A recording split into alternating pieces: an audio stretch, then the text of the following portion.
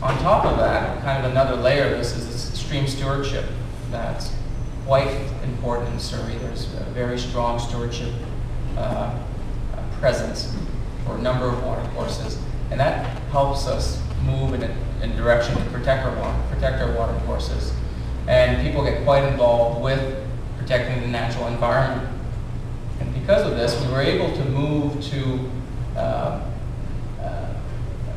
moving away from just piping everything and discharging into creeks and impacting the creeks to understanding natural processes and protecting those water courses.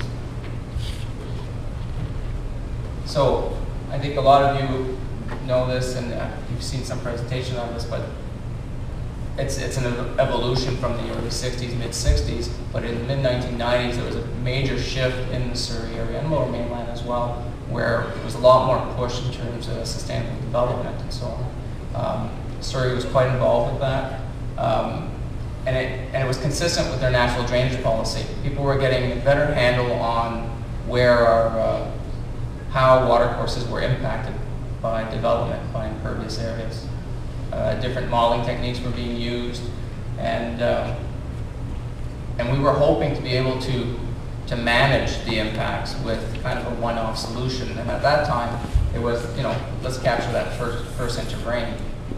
We found that because of the varied geology and the varied watersheds in Surrey, we didn't really meet our objective doing this. So we thought, okay, when we start looking at integrated stormwater management plans, we'd want to look at more detailed work.